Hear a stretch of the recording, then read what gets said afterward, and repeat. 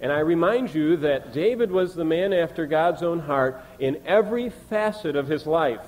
He was the man after God's own heart as a young boy, as just a teenager when God called him.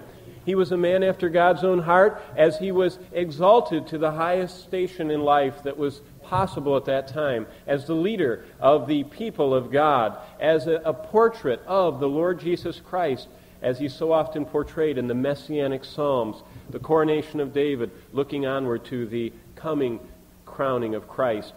He's also the man after God's own heart as he goes through a very normal part of life.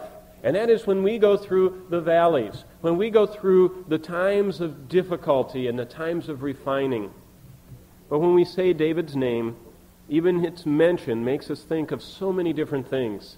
David was a warrior who was fearless as he approached incalculable risk and total odds set against him. He was fearless.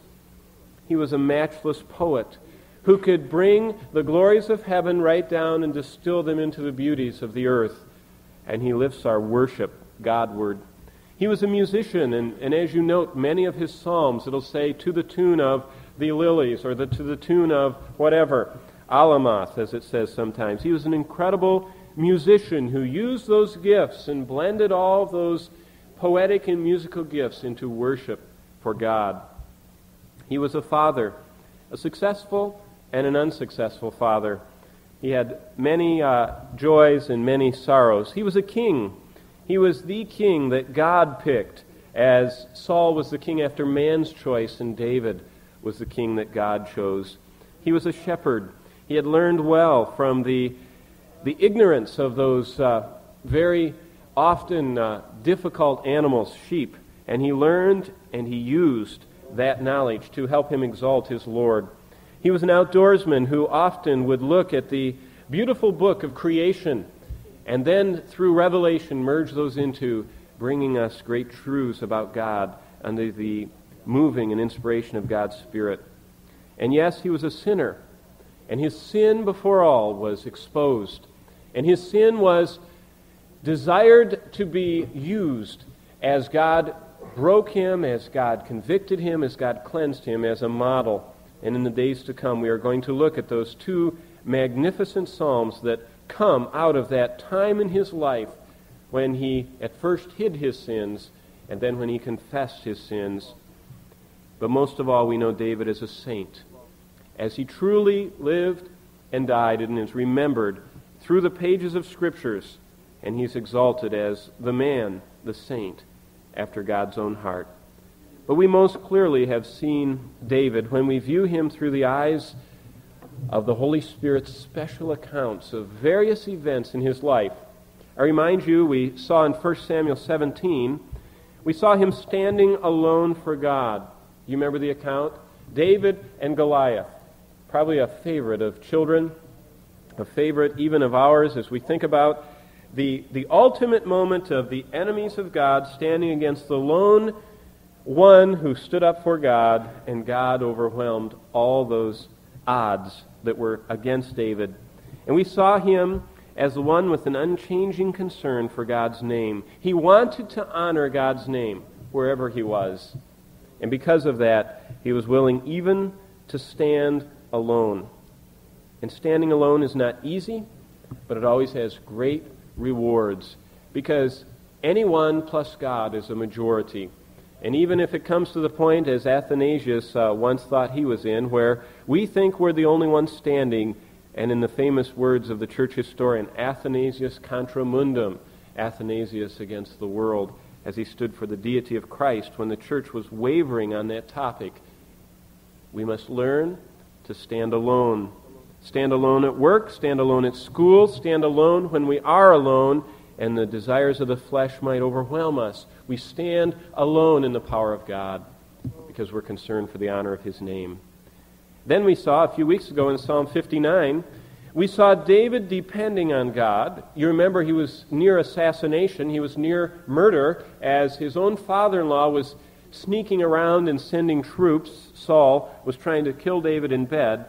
Because he had an unshakable trust that God was protecting him, he depended on God. And I guess if we depend on God, it's because we trust Him.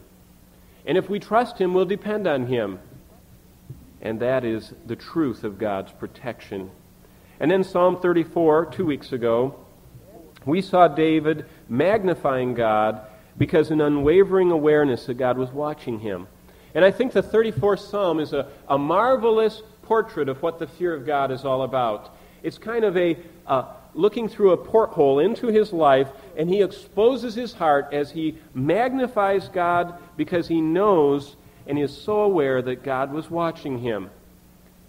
And if you know someone's watching you and you know why they're watching you, often we will do what they're watching us to do. And if they are watching to see how we're doing our job, if it's a boss doing his checkup on us, I remember when I was a salesman that I would have the vice presidents and the regional managers that would travel with me. They'd fly in from New York or wherever, and they would want to see how I did things, and so I knew what they were looking for, and so I would remind them that I knew how to do the job that I'd been sent to do. I remember as being on extension from the university during my years there, and we would have those who would follow up on our work as we were out, and they would ask us how this meeting, as we were learning the pastorate, and we'd go out and work under a seasoned veteran, and then the office of the extension ministries would ask us whether we did this, whether we did that, and we do what we know we're supposed to do because we're aware someone is watching. How much more to magnify God because we know He's always watching us. But now Psalm 142, and if you've never categorized the Psalms, it's so important because as an author 100 years ago said, that the Psalms are in everyday life an exact representation of all the myriad of emotions, all the incredible situations in life we can find ourselves. We can find ourselves in this book, mirrored. Prothero wrote that book on the Psalms, and I thought it was so good, I Xeroxed the whole book. It's out of print now. It's 100 years old. I doubt if anybody would ever bother reprinting it. But he showed how every single emotion, every single difficulty we could go through is somehow mirrored in the pages of the wisdom literature, and most often in the Psalms. Well, one of the ways of life we may one day be in is the way of life of having to call upon God through difficult times. And we see David in these 7 verses of Psalm 142 calling on God because he had this hope that God was listening. Did you ever think about that? If you think someone is listening, you call. If you think someone is going to hear, you call out to them. And that's why God says that we should be constantly crying out to Him, because it makes us honor the fact that He is hearing. And so, as we go into this, we are reminded that David stood for God because he was concerned for God. David depended on God because he trusted in God's caring. David magnified God because he acknowledged God's watching. And right here in the 142nd Psalm, David called on God because he hoped and knew that God was hearing. Well, as we looked at the 142nd, we saw that when he got here, he was running for his life. Now, just take your right finger and set it right there by 142, and then flip back with your left hand to 1 Samuel 22. Because I never want you to see this psalm apart from the setting in which David found himself. And if you wonder why, and tonight maybe you're with us for the first time with this series that I'm doing on David, and you wonder why on earth is this called Confessions of a Caveman? I don't see the connection. Well, the first 2 verses of 1 Samuel 22 give for us the connection. And we have the privilege of, through God's inspiration, having some of these psalms that grew out of the historical accounts in the historical books. In 1 Samuel 22, David is running for his life. He has just gone through the difficulties of being around Achish and down there in that Philistine warlord's courtyard, and he ran out of there like a madman at the end of 21. And now he departs from Philistia and goes due east over into the area around Bethlehem to the cave of Adullam. So David departed from there and escaped to the cave of Adullam, And his brothers and all his father's household heard of it, and they went down to him, and everyone who was in distress, and everyone who was in debt, and everyone who was discontented, gathered to him, and he became captain over them, and there were about 400 men with him in the cave. Must have been a large cave. Must have been a very interesting place to be with 400 men and all the other folks that probably trailed along.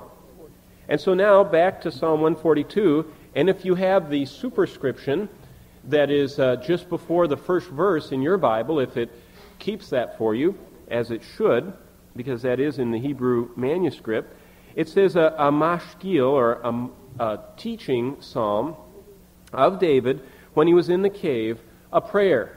He is praying, and we are to learn. We are to meditate and learn through this prayer that David offered from this setting. And of course, the setting was the cave. And I shared with you last week that, first of all, that we should remember that cave times usually follow times of great victories. And they did. David had just defeated Goliath, and he did it single-handedly.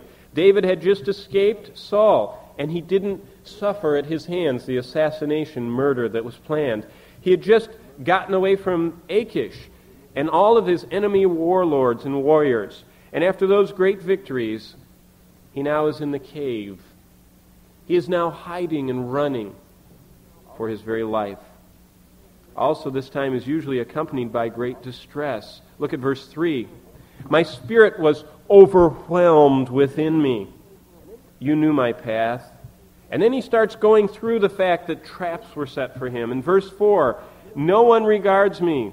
There is no escape for me. And then kind of like the ultimate sigh of depression and sadness in this moment. As he is just overwhelmed in his spirit, he says, no one cares for my soul. But starting in verse 5, we find that these cave times led in his life to great discoveries about God. And this is our introduction to where we're going tonight, and we're going to spend the whole time in another psalm tonight.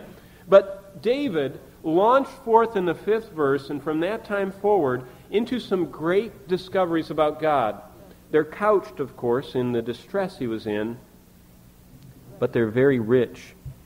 And he says that God was his refuge, right there in verse 5. God is his portion. Verse 7, God is his deliverer that brings his soul out of prison. God is the one who causes him to give thanks. God is the one who provides. The God is the one who deals bountifully and sufficiently with him. And so he makes these great discoveries about God. Well, let's see his final analysis. Turn back to Psalm 57, and we will stay there pretty much the rest of the night, making a couple of little runs into some other parts of the Bible to help us see the content of those verses. But Psalm 57 is the final confession of this caveman, and he's giving us the end result of acting upon those great discoveries about God. And he does so in a way that the Hebrew literature excels in expressing. I remember the difficulties learning Hebrew, but the blessings of learning about Hebrew poetry. And Hebrew poetry is totally transferable from one language to another, because Hebrew poetry is not dependent upon rhyming. Have you ever heard a poem that was translated from German to English, and you kind of read it and went, huh? Or from French to English, and you went, huh, it doesn't sound like a poem to me. Because we're used to ta-ta-ta-ta-ta-ta-ta-ta-ta-ta-ta-ta, you know, the rhyming cadence that comes in our forms of poetry. In Hebrew poetry, it is the structure, not the rhyming of words. And thus we see one of the beautiful aspects of Hebrew poetry, that emphasis is given through repetition. And I want to first show you what I mean by this, and then let's go slowly through it and savor what David discovered in these difficult times, and to learn with him and to even draw on the strength that he found in these times. But look at the repetition. The first line, be gracious to me, O God, be gracious to me. As if we didn't catch it, he doubles it. He emphasizes it. The next part of the verse, my soul takes refuge in thee, and in the shadow of thy wings I will take refuge. Refuge, refuge, gracious, gracious. I will cry to God Most High, who accomplishes. He will send forth from heaven and save me. He's accomplishing my deliverance. He's saving me. Look at verse 7. My heart is steadfast. O God, my heart is steadfast. He emphasizes by repetition. The next part, I will sing. Yes, I will sing. You see, the emphasis by repetition. Awake, my glory. Awake, harp. I will awaken. I will give thanks. I will sing praises. See, he just emphasizes what he learned through the doubling of these special discoveries he made about God. But let's go right there to verse 1 and look at them in order as we see the great discoveries about God David learned. And if you're headed toward a storm, or if you're in the midst of a storm, or if you're just kind of emerging from a storm in your life, then look out. There's some great discoveries about God that can be learned in that time. The first one is he discovered that God is gracious. Let's read that slowly. He said, be gracious to me, O God. Be gracious to me. And as he emerged from that cave, and we saw at the end of Psalm 142 that he was just starting to look out. He was looking beyond his enemies. He was looking beyond the rabble that was behind him. Even though they were with him, sometimes they're giving him difficulties, as we'll see in just a moment. And he starts looking away from himself. And that's one of the main reasons why God brings us through afflictions and through trials, to refine us, to help us look outside of ourself, outside of our own resources, outside of our own strength, and to look up at the God who was leading us and was gracious to us. His first discovery about God was that God was gracious.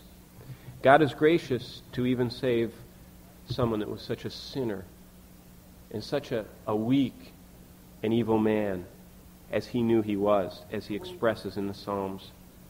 But when we think about graciousness, there's a key passage in all the Scripture, and maybe you've never seen this before, so I want you to look at it with me and never get tired of turning pages. Exodus 33. I hope that you notice a significant wearing on your Bible, because we should learn to be all over this book, because every word of God is pure, and all Scripture is profitable for us to learn from. But in Exodus 33, we're right in the midst of the golden calf incident, 32 to 34. You remember that the Israelites, as they were following Moses, sometimes when he was out of sight, was also out of mind, and so was God. And they got involved and embroiled in this great sinful time. They made a representation of God, and God hates to be worshipped in a human way. And he hates any false worship, even by true worshipers, if they come in a wrong way. And he's about ready to destroy them, and Moses is interceding, and this is one of the crucial intercessory passages of all the Scripture. Chapter 33 of Exodus, in verse 12, he starts his prayer, but look at verse 13. And in the midst of this intercession mode, Moses says this, Now therefore I pray thee, if I have found favor in thy sight, let me know thy ways. Now why did he want to know God's ways? That I may know thee. Doesn't that remind you of Psalm 103, where he says he made known his ways to Moses, but only his acts to the children of Israel? Do you see the distinction there? Moses was one who wanted to know God, so God showed him the way he was going. The children of Israel could have cared less sometimes, and so they just knew that, bang, God split the Red Sea. Bang, God fed them. Bang, God decimated the Egyptians and swallowed them up in the sea. They only knew his actions. But Moses knew the way he was going. And we see that expressed in his heart here. Let me know your ways, that I may know thee. Kind of sounds like somebody else, doesn't it? Who does that sound like in the New Testament? The Apostle Paul, that I may know thee in the power of your resurrection. And the heart's cry of these who sought after God was, let me know your ways, that I may know thee and find favor in thy sight. And then he starts talking to the Lord, and look at verse 18 of that 33rd chapter. Moses said, I pray thee, show me thy glory. This is a significant passage. The glory of the Lord is an important thing. That is our chief end, and our desire of life is to glorify Him and to reflect His glory and to be to the praise of His glory. And Moses got the idea, and he says, I pray thee, show me thy glory. And the Lord talks. Listen to this. I myself will make all my goodness pass before you. Now, what did he say? Show me your glory. What is His glory? This is a key passage, learning what the glory of the Lord is. Sometimes we just think it's glowing or something, or we're not sure. It's kind of an uncertain thing. But God said, if you want to see my glory, I myself will make my goodness pass before you. And, listen, and will proclaim the name of the Lord before you. And I will be gracious to whom I will be gracious, and will show compassion on whom I will show compassion. Okay? Now look at verse 22. He says, and it will come to pass while my glory is passing by, that I will cover you in the cleft of the rock, and cover you with my hand until I pass by. Then I will take my hand away from you, and you'll see my back, but my face shall not be seen. Because it would have consumed him. Because God's glory is so holy and His power is so great that Moses could not look fully at Him. And so God said, I'm going to shield you. And this is a little bit where the hymn writer talks about in the cleft of the rock, where we can hide. And another hymn writer put it that the cleft of the rock is the riven side of Christ, as He was wounded for us so that we can partake of God's glory. But that's the setting, and now here's what I want you to see in chapter 34. Because Moses said, I want to know your ways and I want to see your glory. God said, okay, you can't look at it head on, but I'm going to put you up in this little spot, cover you up, kind of shield you, and then I'm going to go by, and then I'm going to pull my hand off, and as I'm going by, you're going to look at the backward, or back side of me, and you're going to see my glory. So the big event takes place. Moses gets up there and gets covered and all those things. And then verse 5 says of chapter 34, and this is magnificent.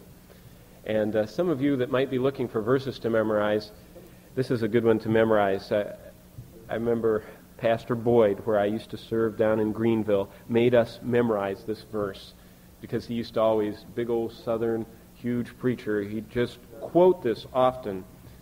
But I'll start in verse 5. And the Lord descended in the cloud and stood there with him as he called upon the name of the Lord. And here's old Moses, and he's doing something where some of this is cloaked in mystery, but he's calling on the name of the Lord. I don't know whether he was saying, now come by, or show me, or whatever he did. And the Lord passed by, verse 6, in front of him.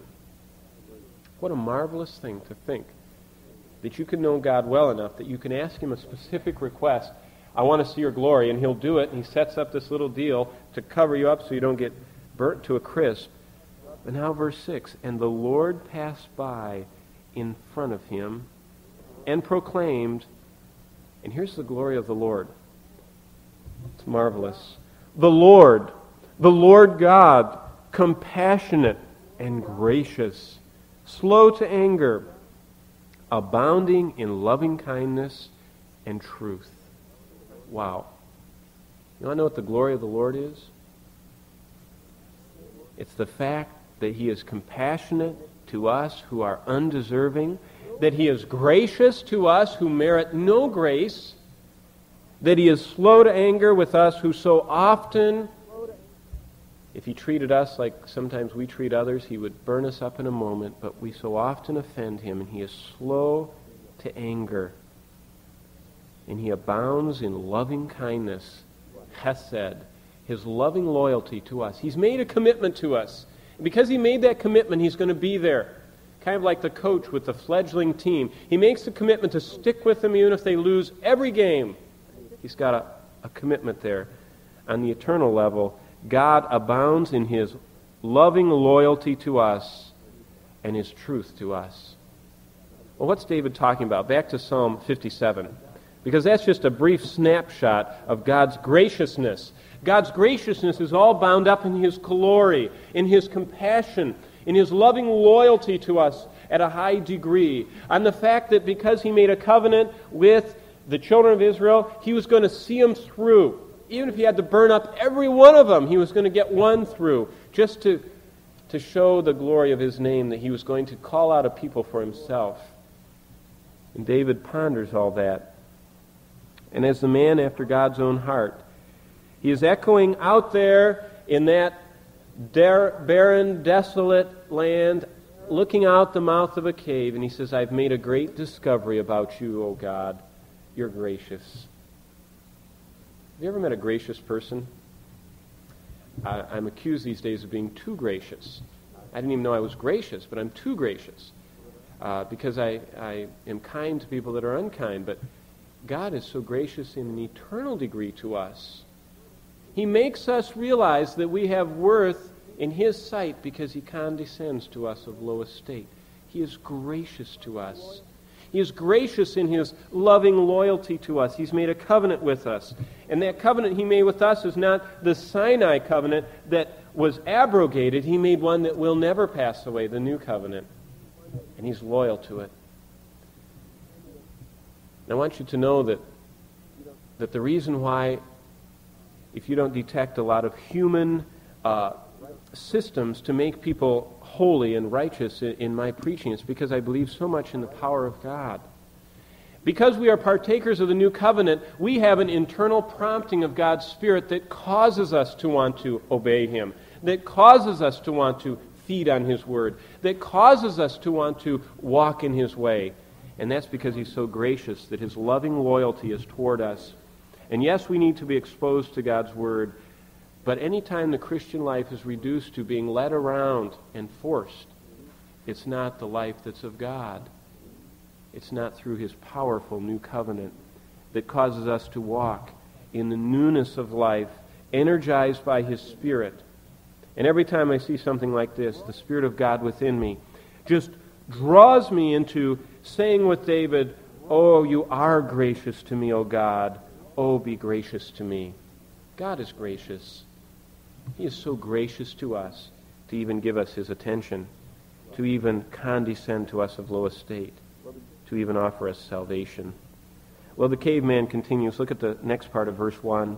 For my soul takes refuge in thee, and in the shadow of thy wings I will take refuge. Now, he already said this. You don't have to turn there, but let me turn back to Psalm 142. He repeats. I'm not the only one that repeats what I say. He repeats too. Psalm 142, he said, I cried, O Lord, and said, Thou art my refuge, my portion in the land of the living. He comes out of the cave, he looks out again, he says the same thing. He said, In the shadow of thy wings I will take refuge until destruction passes by. He said, God, you're my refuge. If everything else fails, if everything else crumbles around me, you're my refuge. He said it in Psalm 142, verse 5. He says it here. I think one of the most beautiful anthems of God as refuge is the one you all know, Psalm 91. I'd like to read you just a few verses from Psalm 91.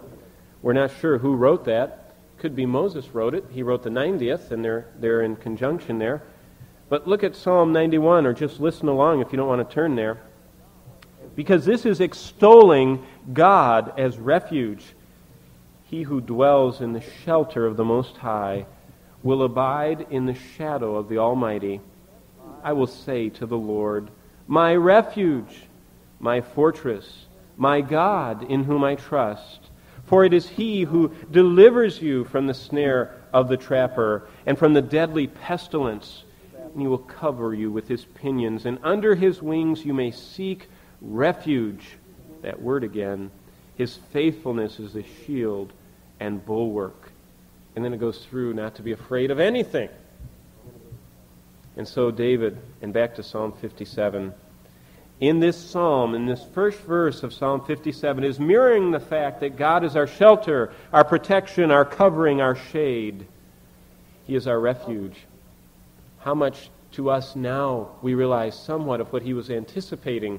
Because David, in a moment of sin, said, oh, don't take your spirit from me. But now we know that because of the cross, God's Spirit will never be taken from us. That we have the ultimate refuge because the refuge has come to live within us. He has sealed our spirits.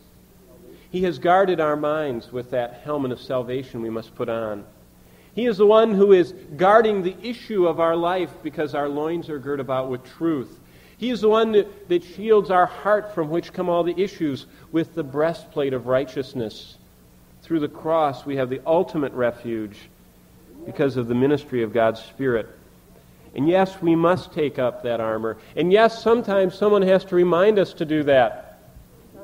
I was watching or reading one of the little cartoons that comes in the Insight magazine, and it showed a businessman, an executive, standing with his portable computer and his briefcase at the bus stop in his overcoat. And his friend says, "You won't get too alarmed if I tell you something, will you?"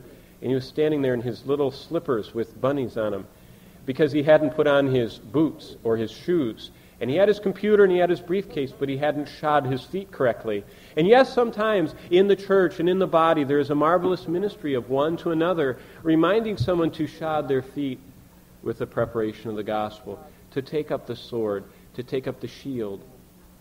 But the energy for all that comes from the fact that we already have moved into us the blessed Holy Spirit, who makes God the refuge we can continually flee to. But let's hasten on, because verse 2 says that God accomplishes deliverance.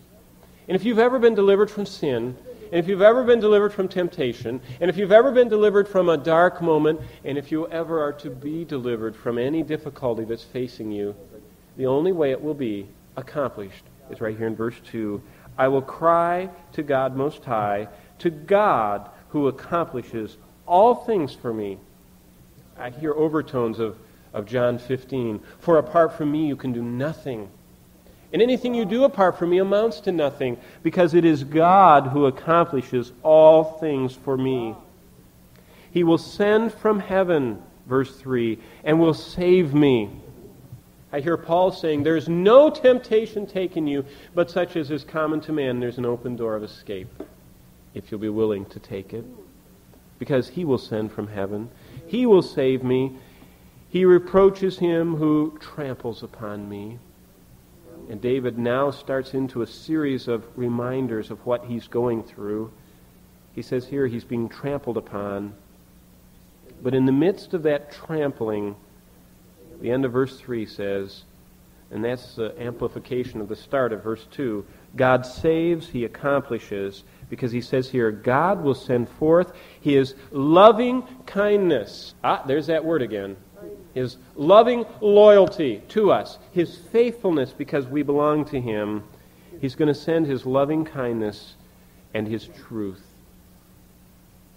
What a blessing to know that when we're getting trampled on, that God is there. He is accomplishing his purpose in us. He is sending from heaven. He is saving us. But now look at verse 4, because we go into something that I think is fascinating, and maybe it'll be very timely for us right now, as some of the troubled hearts need to realize verses 4, 5, and 6, what they're talking about. Because here's David who fled to this cave to get away from Saul and all the armies of Israel that were searching around trying to get him. He's running from the Philistines, and he comes there, and all these people say, we're coming here with you.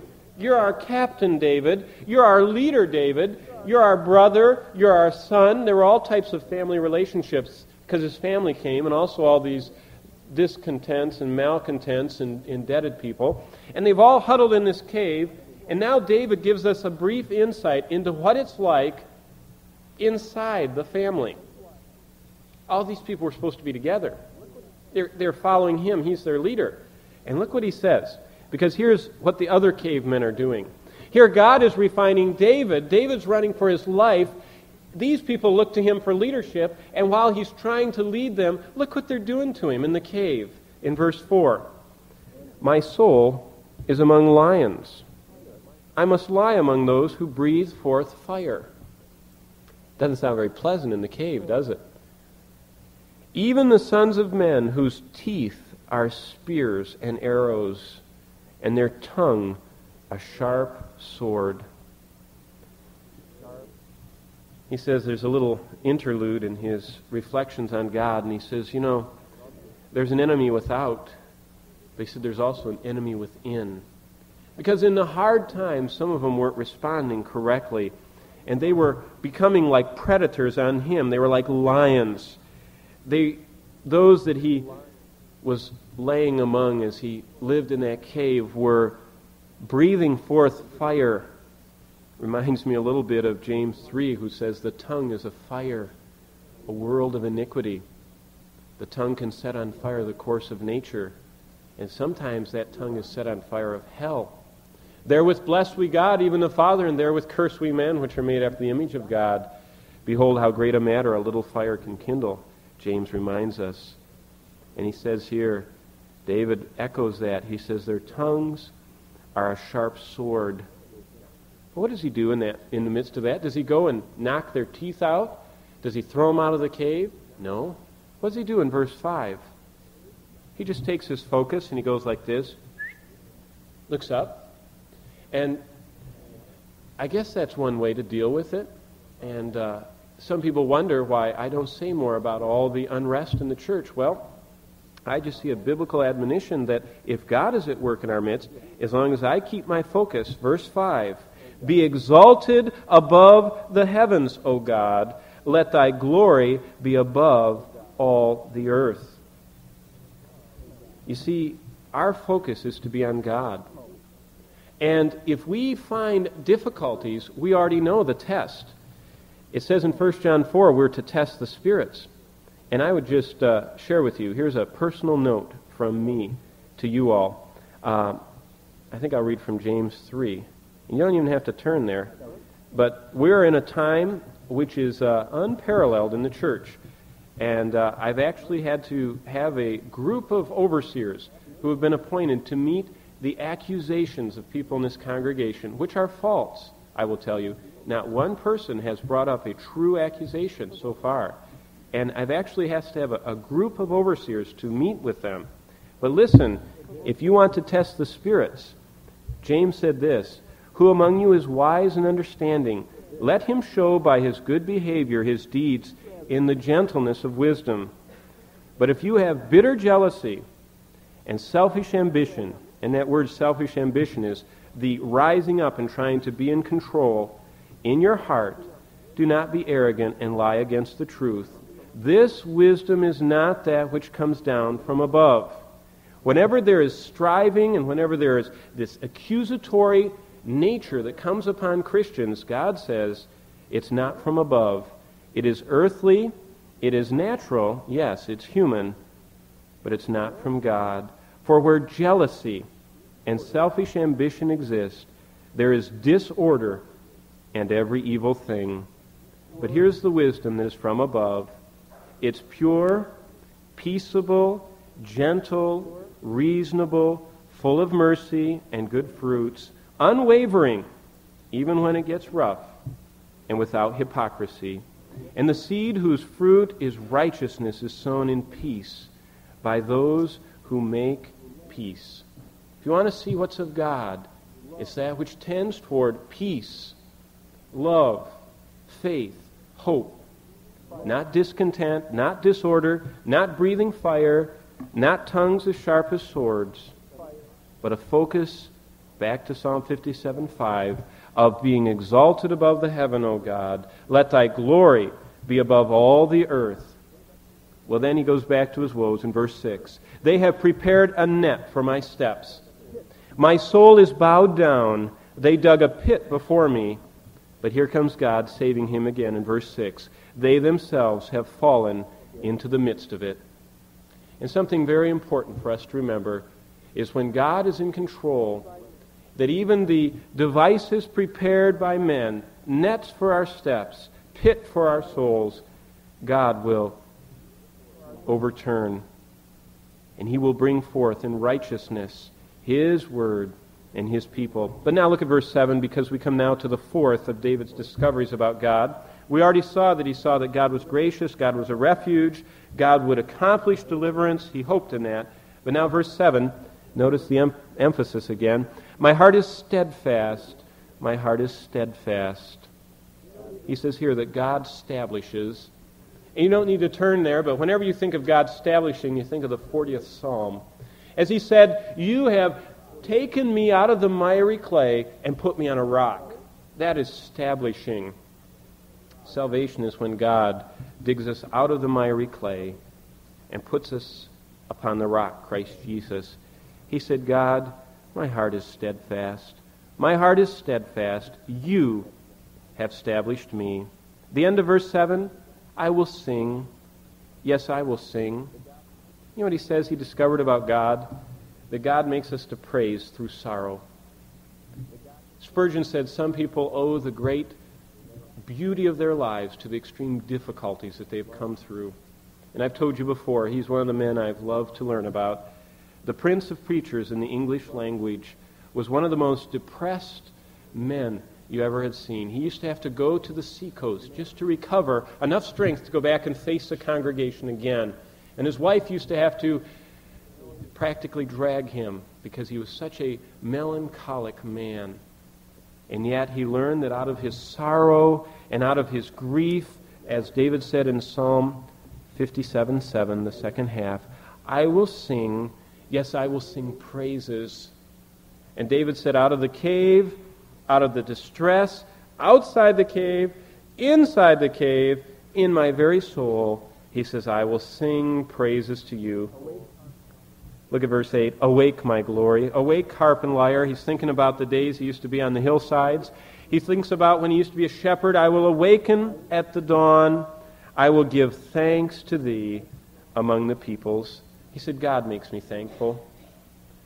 That's why we can smile in sorrow. That's why we can be joyful and not melancholic and sad, because God makes us thankful. He makes us thankful that he is working all things together for good. But the second part of 9, we find another one, because the God who was gracious, the God who was a refuge, the God who was accomplishing deliverance, the God who established him and made him steadfast, and the God who made him praise through sorrow, not only made him thankful, but he gives him an audience. Look at the end of verse 9. I will sing praises to thee among the nations. Now that's hilarious to think of. This guy in the Judean wilderness, in a cave, with 400 malcontents, is going to sing praises to the nations? Do you see he got a perspective here? Here he is, off in the corner, running for his life, and he said, I'm starting to get the big picture. God, you're running me through the ringer so that I can sing praises on God's behalf to the nations, among the people. I will sing praises to thee among the nations. And God opens an audience for him. And you know who the nations are at this very moment? Us. You're right now reaping the benefit of David's cave times. That was 3,000 years ago. He wrote this down. And tonight we can reap the rewards.